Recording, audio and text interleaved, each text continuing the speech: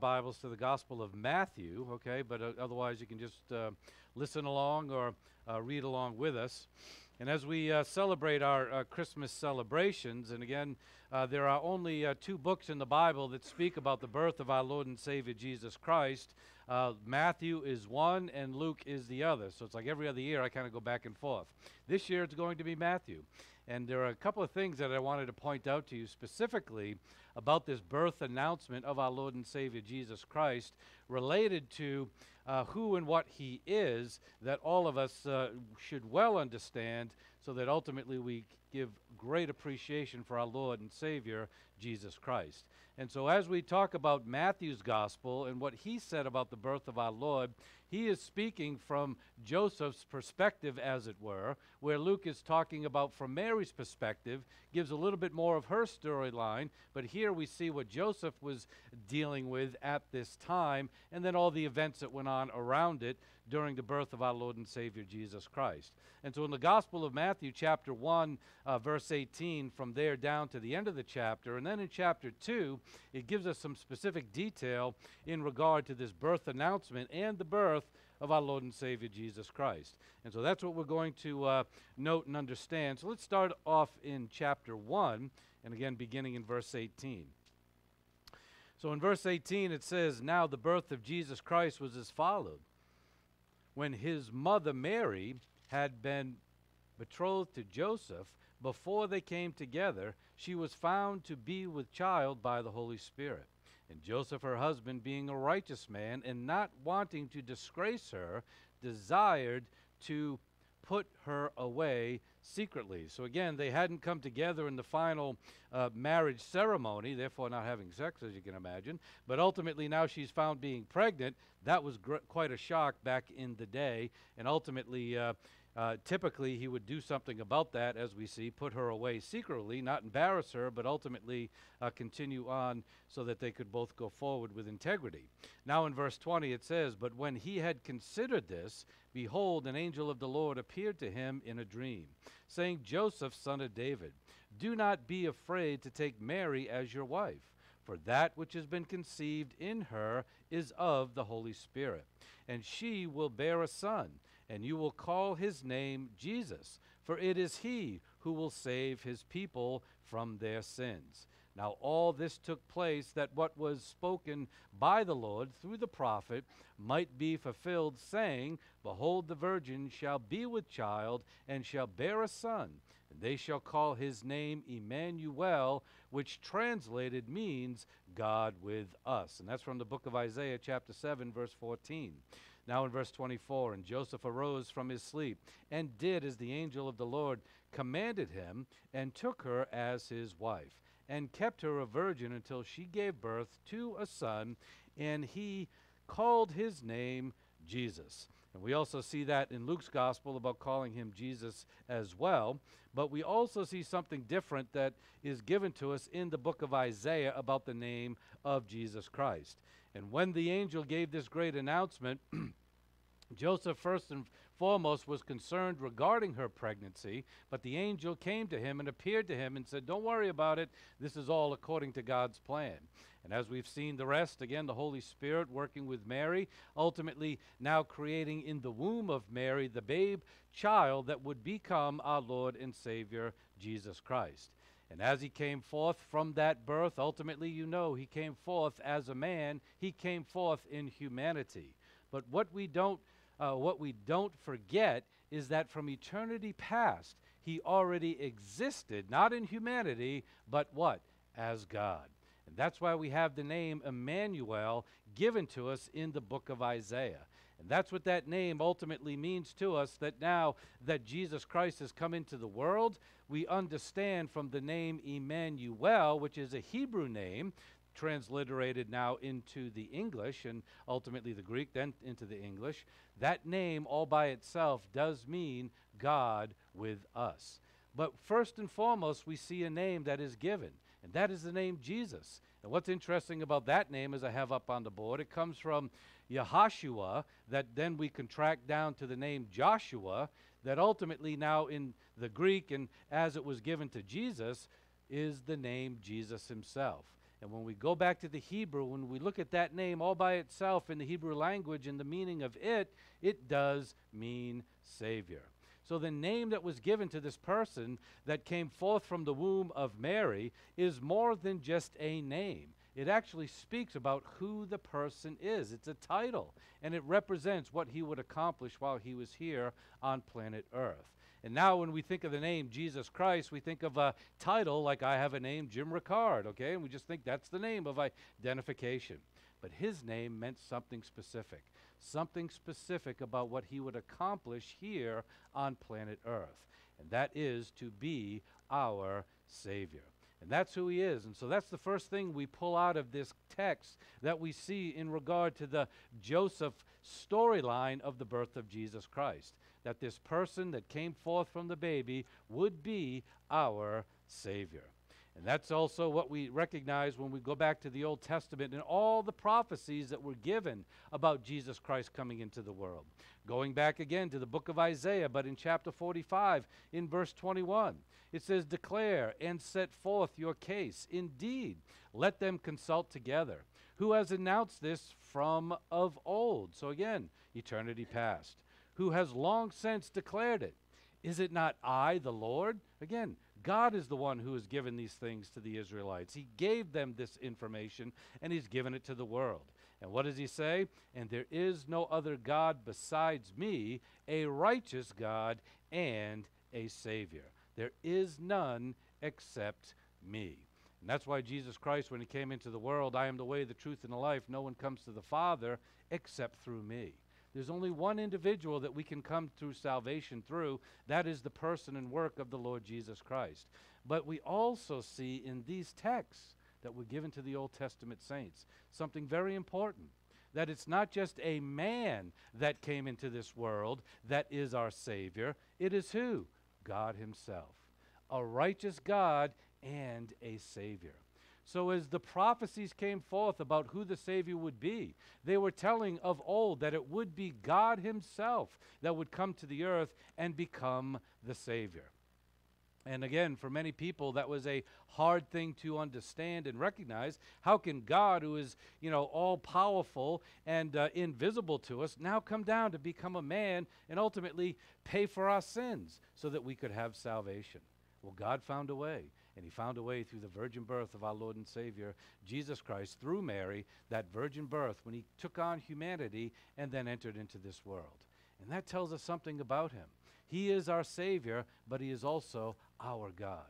And that's the important aspect of our Lord Jesus Christ, that our God is our Savior. And there's no salvation through anyone but through him. And God told us that from eternity past. In the book of Hosea 13:4, it also says, "Yes, I have been the Lord your God since the land of Egypt, and you were not to know any God except me, for there is no Savior besides me." So again, another passage that tells us that our God, God the Father, God the Son, God the Holy Spirit, ultimately is our Savior through the person and work of our Lord and Savior, Jesus Christ. There is no Savior besides me. Our God is our Savior. And that's a very important fact that we all need to understand and recognize.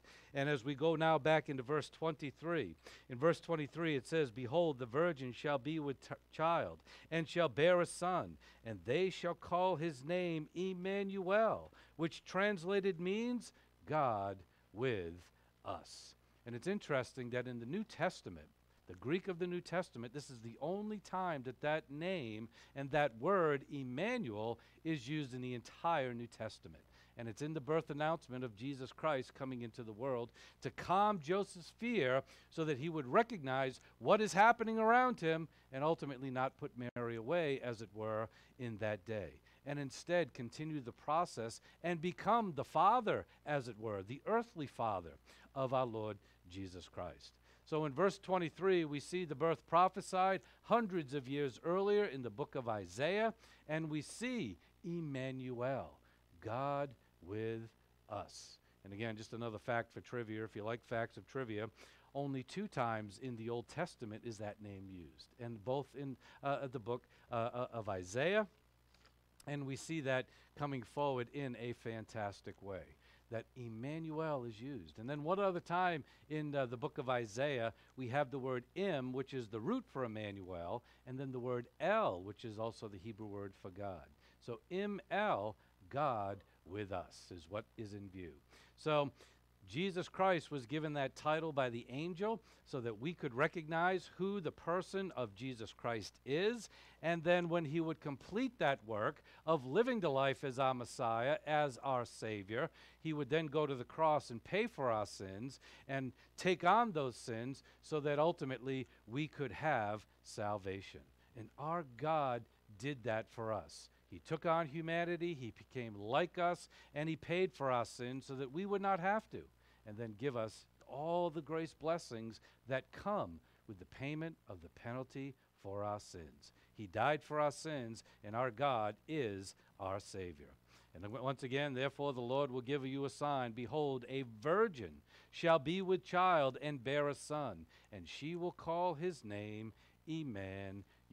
And that's even a great song we have, Emmanuel, Emmanuel, God with us. We have that song.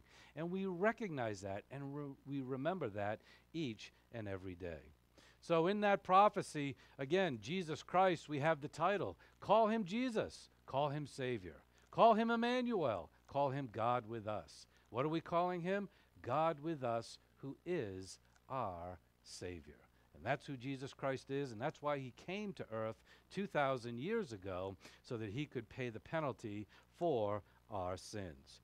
Now, continuing on in the birth story, let's go to Matthew chapter 2. And then in verse 2, we're going to see, again, another title that is given to him that is also very important for the understanding of who and what Jesus Christ is. And here the narrative's a little bit longer, where it says in verse 1, Now after Jesus was born in Bethlehem of Judea, in the days of Herod the king. Again, he was the king during that day. Again, the puppet king of the Roman government, as we know. It says, Behold, Magi, or we say wise men from the east, arrived in Jerusalem, saying, Where is he who has been born King of the Jews? And again, another important title that is given to this person, Jesus Christ, but also relates back to his deity. Because way back in the Old Testament, way back at the creation of man, way back at the creation of the nation of Israel, God said to them, I am your king. You have no other king. I am your king. Even though they wanted kings, and we see kings coming into the fore in the history of Israel, God was always their king. So that too has given us a great understanding of Jesus Christ. Where is he who has been born King of the Jews? It says, For we saw his star in the east and have come to worship him. And when Herod the king heard it, he was troubled, and all Jerusalem with him. Kind of curious. Oh no, the king's coming. We're in trouble now. Okay, what's the problem there? All right. It says, In gathering together all the chief priests and the scribes of the people, he began to inquire of them where the Christ, again we see that name being also given to us, the anointed one, also recognizing the Messiah, where the Christ was to be born. And they said to him, In Bethlehem of Judea. For so it has been written by the prophet, and this is Micah, as we've noted, And behold, Bethlehem, land of Judah, are by no means least among the leaders of Judah. For out of you shall come forth a ruler who will shepherd my people Israel. So again, a prophecy fulfilled by the birth of Jesus Christ. Now in verse 7 it says, Then Herod secretly called the Magi, and ascertained from them the time the star appeared. And he sent them to Bethlehem and said, Go and make careful search for the child. And when you have found him, report it to me, that I too may come and worship him. Yeah, right, buddy, right. Okay, now we know the rest of the story. So, yeah, we all want to worship him too. Just let me know where he is. Okay, yeah, right. All right, now in verse 9 it says, And having heard the king, they went their way. And lo, the star, which they had seen in the east, went on before them until it came and stood over where the child was. Now in verse 10, And when they saw the star, they rejoiced exceedingly with great joy. And they came into the house and saw the child with Mary, his mother. And they fell down and worshipped him, and opening their treasures, they presented to him gifts of gold and frankincense and myrrh. Important gifts. I'm going to share that with you in a second. And having been warned by God in a dream not to return to Herod, they departed for their own country by another way. And then we continue on in verse 13, but we'll see that maybe a little bit later on. But also in prophecy, in Jeremiah chapter 23, in verses 5 and 6, it says, "Behold, the days are coming, declares the Lord, when I will raise up for David a righteous branch." Remember, David was that great king of Israel that God anointed to be the king of Israel. Even though he was to be king, the people wanted their own human king. God anointed David to be that, but then also blessed David because of the righteous man that he was, that he would have a son that one day would sit on the throne for all of eternity. And that son was now being born in Bethlehem. So when I will raise up for David a righteous branch, and he will reign as king and act wisely and do justice and righteousness in the land. In these days Judah will be saved, and Israel will dwell securely. And this is the name by which he will be called, the Lord our righteous. And again, Yahweh is the Old Testament word, the Hebrew word for that. That is the name for the Lord, but it also means our God.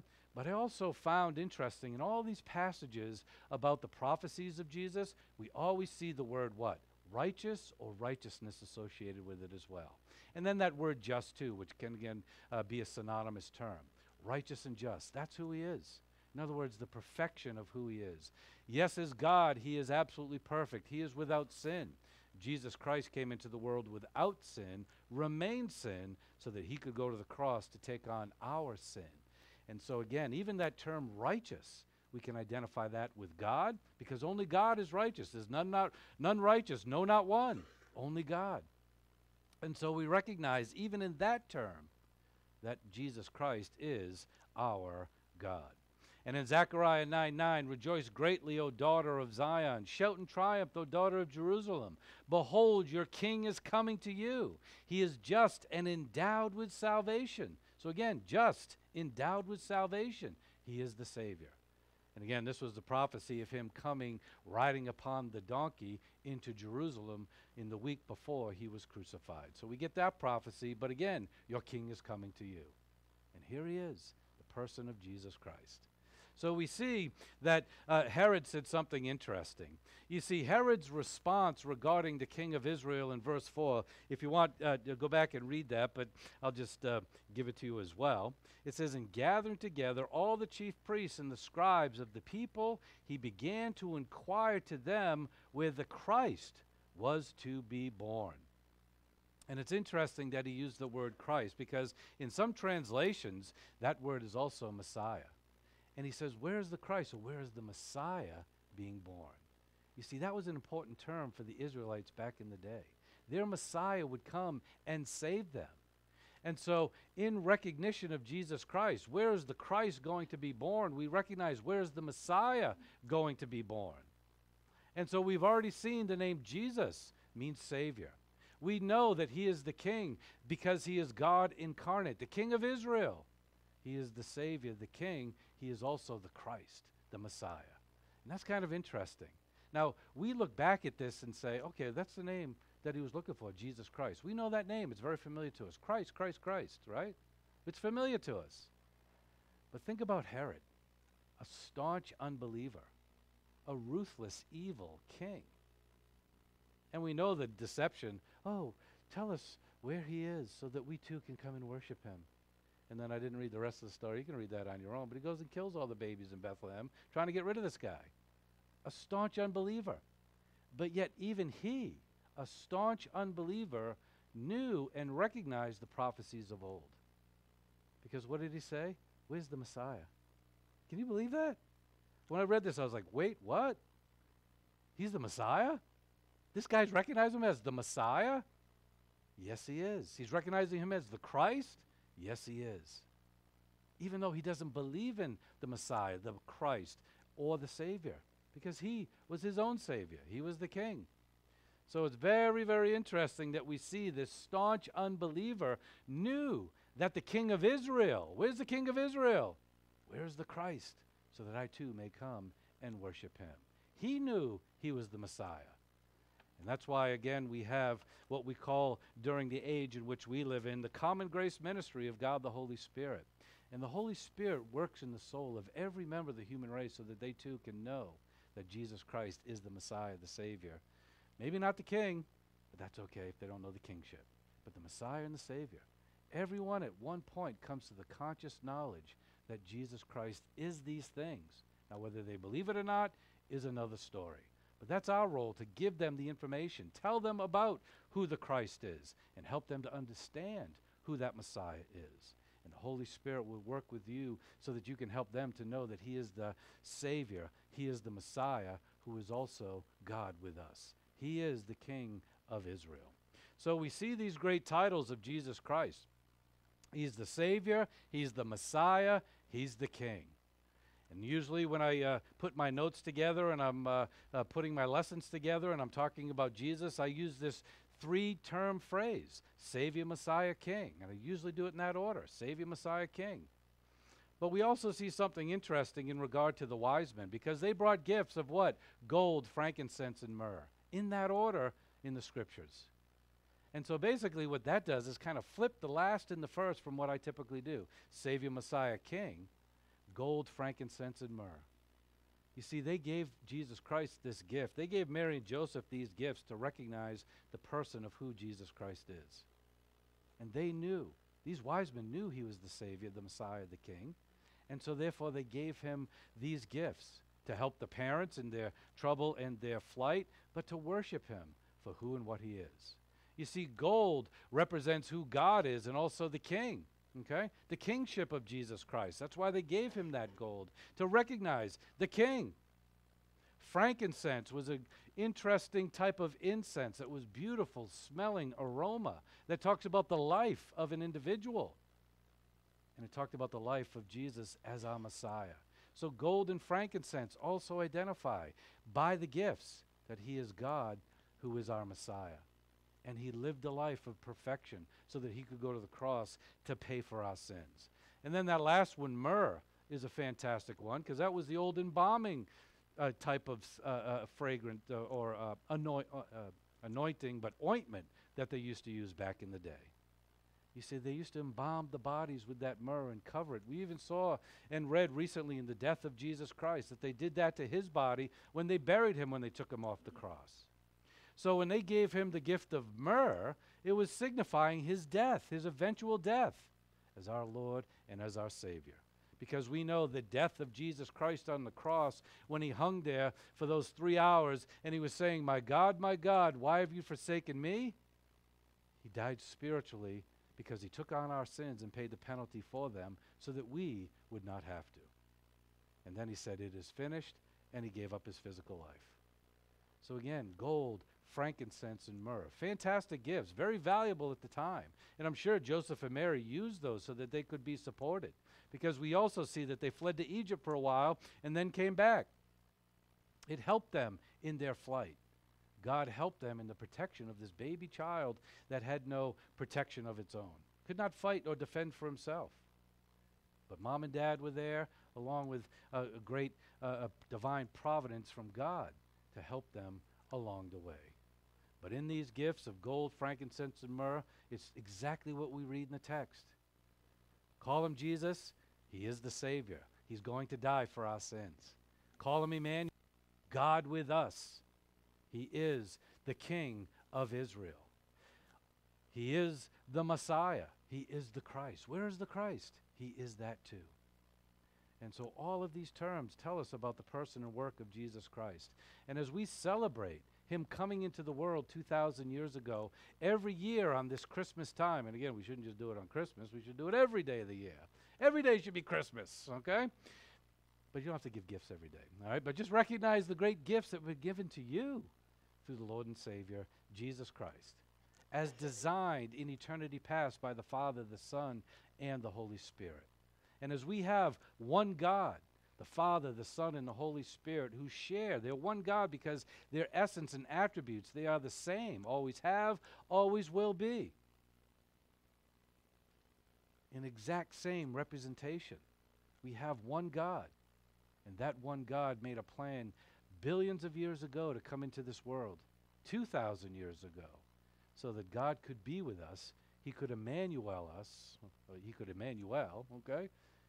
and ultimately be our Messiah, lived the life of perfection so that he could go to the cross and be our Savior.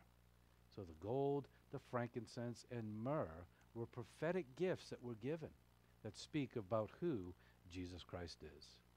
Now, a couple of scriptures as we close this morning in regard to the more prophecy that we even see in the Old Testament. It says, "For a child will be born to us, a son will be given to us, and the government will rest on his shoulders, and his name will be called Wonderful Counselor, Mighty God." Interesting. Eternal Father, even though it's Jesus Christ on this earth, Prince of Peace. And again, Mighty God is who Jesus Christ is. Eternal Father, he's one with the Father, inseparable from the Father and the Holy Spirit. So again, he can be called that too. And the Prince of Peace.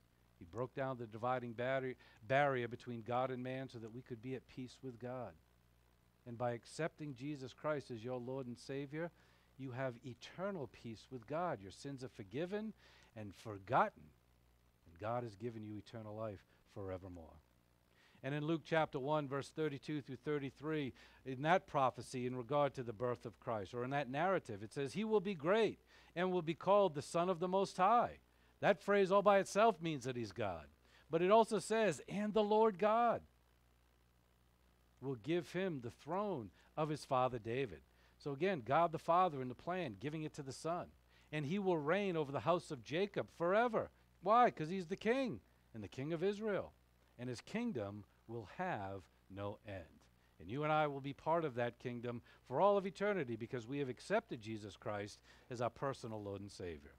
And again in Micah 5:2, again, "As for you, Bethlehem, too little to be among the clans of Judah. From you one will go forth for me to be the ruler of Israel. His goings forth are from long ago, from the days of eternity." And again, from eternity past, God designed a plan. He knew that we would be sinners. He knew that we would need salvation. And from eternity past, he put a plan together to provide us that through this individual that we celebrate every year. And that is the person of our Lord and Savior, Jesus Christ. So as we get in, start tearing open those presents tomorrow, and start digging into, I don't know if you do turkey or ham or roast beef or even the roast beast, as they used to call it.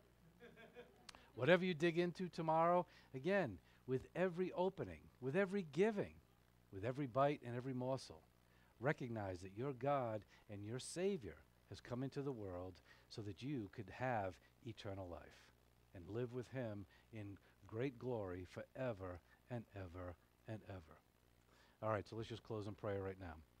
Father, we thank you for this time of celebration. We thank you for your Son, Jesus Christ, and him volunteering to come into the world 2,000 years ago, and for your great plan for our salvation through him. That plan which no one else could accomplish, no one else could fulfill, and no one else could satisfy. But yet he did, in the absolute perfect way. And we thank you, Father, for the tetelestai of the cross, saying it is finished, because no more has to be done. We do not have to work. We do not have to struggle. We do not have to plead or beg or barter or bargain. Our salvation is a free gift that you have given to us. And we thank you, Father, for that free grace gift, and we ask that we cherish that each and every day as we continue to walk in our relationship with you in glory. And so, Father, if there's anyone listening to my voice here today or online, wherever they may be, I'm here to tell you that God the Father loved you so much that he sent his only Son into the world so that he could go to the cross and pay for your sins. And he did so when he took on your sins and paid for them, and then signified by giving his life. But yet the story doesn't end there, because 3 days later he rose from the dead to show that sin no longer has a hold over man, and death no longer has a hold over anyone. And Jesus Christ demonstrated the victory over sin and death by being raised on the third day. And so now all you need to do is recognize in your heart of your soul and say to God the Father, "Yes, Father, I believe that Jesus died for my sins, and through him I have eternal life." And I offer you an opportunity to do so right now.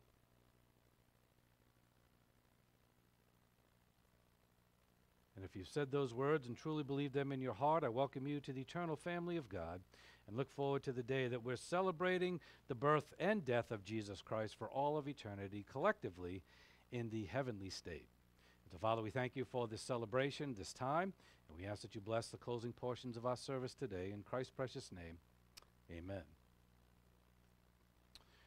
All right, thank you very much for that portion. And now to celebrate our Lord, we're going to celebrate communion. So if I could have the guys come forward and pass out our communion elements. Mike and Steve, you want to maybe, there's a lot of people, so maybe you could, I don't know if we have enough for everybody, but we'll start with these two guys and then see what we got. All right, you got that. Go around. Give that. Yeah, you go left, you go right. On two, ready? Wait, so where am I going, right or left? Follow him. You're going right. Yeah, and let me just do a prayer for the communion, and then we'll celebrate this great feast. All right, Heavenly Father, we thank you for this time of celebration and remembrance and thanksgiving of your Son, Jesus Christ, and all that he accomplished for us 2,000 years ago.